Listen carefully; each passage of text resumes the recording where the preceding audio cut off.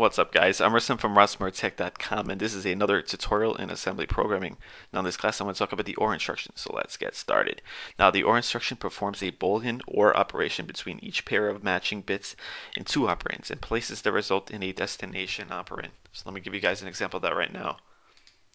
Now here, this is a syntax of a OR operation. It's similar to AND, but that's as far as the similarities go.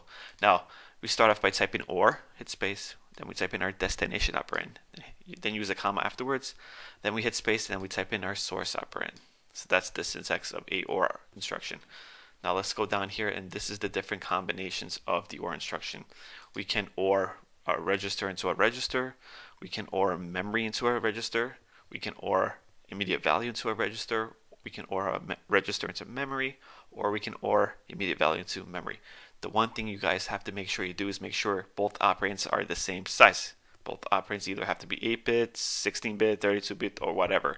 So they can't be different sizes. They must be the same size. Very important. Down here I'm going to give you an example of how the OR operation actually works. This is where the OR operation becomes completely different from the AND. The only similarity is when you have two 0 bits. If you have two 0 bits, then the result is a 1, right? If you have here a 0 and a 1, the result is always going to be a 1. If you have a 1 and a 0, the result will be a 1. If you have two 1s, the result will be a 1. Now, the result will always be a 1 as long as there's a 1. Otherwise, if there are two 0s, that's the only case when you'll ever get a 0. Alright, so that's how this works. And this is an AND symbol. The OR symbol is inverted. I don't know how to get that inverted symbol there, but it's the opposite way of the AND. So let's just type in OR. So okay, now let's open up MU8086, right? Now I'll have MU8086 here. Now let me give you a demonstration of how the OR operation works. Let's first start out by moving some values, and we're going to use 8-bit values here, and we're going to use 8-bit registers. So let's move into AH, because AH is an 8-bit register, and let's move a Boolean value of 0, 0, 0, 0, 0, 1, 0, 0. We know this is a Boolean value, and after you type in a Boolean value, you have to make sure you type in a B, because that'll let the program know that this is a Boolean value.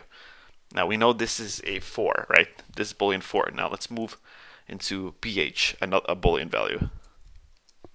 So BH, let's type in 1, 2, 3, 4, 5, 6, 1, 1, right? And then we have to make sure we type in B. We know this is a 3, right? So now let's OR this. OR is our instruction, right? Hit space. We have to type in a destination operand. I'm going to use AH as our destination operand.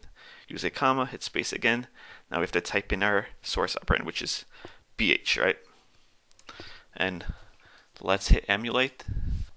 All right, the first step here is highlighted. Move into AH this Boolean value, which is 4. So once I hit next step or single step, AH should have a value of 4. Let's hit single step. Now as you can see over here, AH has now a value of 4. Now it's highlighting our second step here. Our second step is move into BH, this Boolean value, which is a Boolean value of 3. So let's hit single step. Now as you can see over here, BH has now a value of 3. Now it's highlighting the OR instruction. Now once I hit single step, the results of AH, which is the destination operand, should be a 7, right? So let's hit single step, and as you can see now, AH has a value of 7.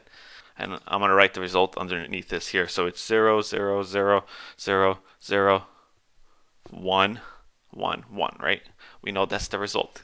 That's a binary value of 7, right? Alright guys, so that's pretty much it. If you like this video, please give me a like. If you want more videos like this, please subscribe to my channel. I'm Rasim from RasimTech.com, and thanks for watching.